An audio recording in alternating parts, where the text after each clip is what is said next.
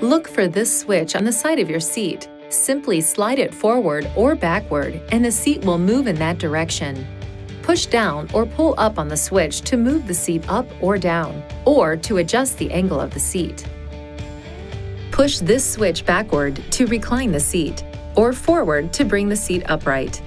If so equipped, the power lumbar support feature provides lower back support to the driver. Push this switch forward or backward to adjust the seat lumbar support. If your vehicle is equipped with manual front passenger seat adjustments, reach down and find this lever under the front seat. Pull up on it while you slide the seat forward or backward to your desired position. Release the lever to lock the seat in that position. To recline the front seat backs manually, pull this lever and lean back. To bring the seat upright, pull the lever and lean forward. Pull one of these knobs to fold the rear seats forward for added trunk space. When returning any seat back to the upright position, be certain it is completely secured in the latched position.